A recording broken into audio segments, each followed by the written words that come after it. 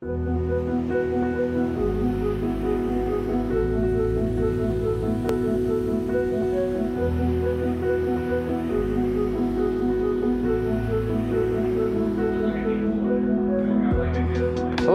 my name is Eitan Manhoff. I'm the owner of Cape and Cowl Comics in downtown Oakland, California. Come on in and take a look.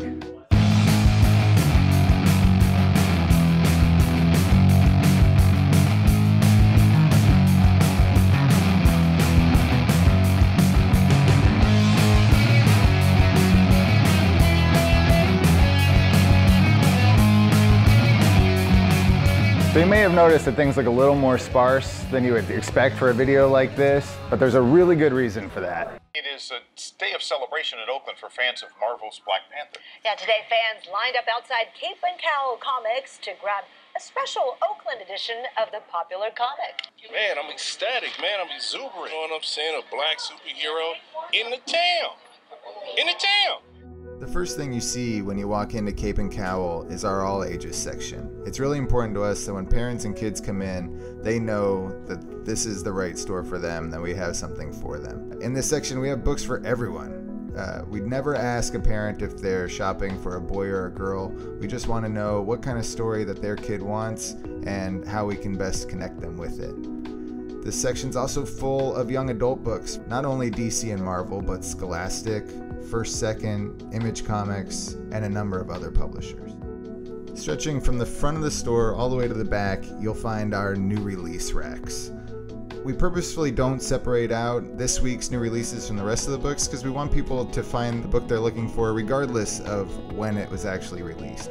We use special cards to indicate which books are new this week, what are from last week's, and we use special gold cards to point out staff picks.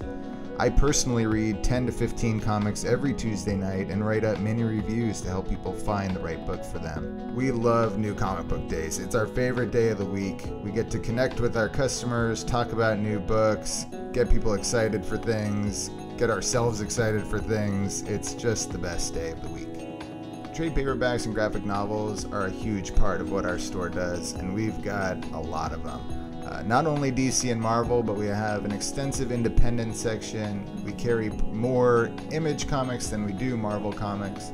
Our front recommendation tables are full of books from publishers like Black Mask, Albatross, and then of course a bunch of Image, DC, and Marvel, because we love all that stuff too.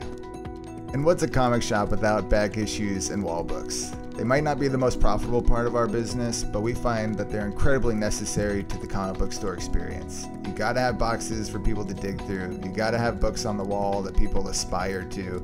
You gotta give people that satisfaction of plugging a hole in their collection or picking up that grail that they can show off to their friends. We love watching people find that book that they've been looking for forever. Toys, toys, toys. Everybody likes that little plastic version of their favorite thing, and we totally get that. One of our favorite things is working with local artists to put together things like enamel pins, prints, and t-shirts that show off a little bit of the store's personality and give our customers a chance to show off a little bit of their personality on themselves.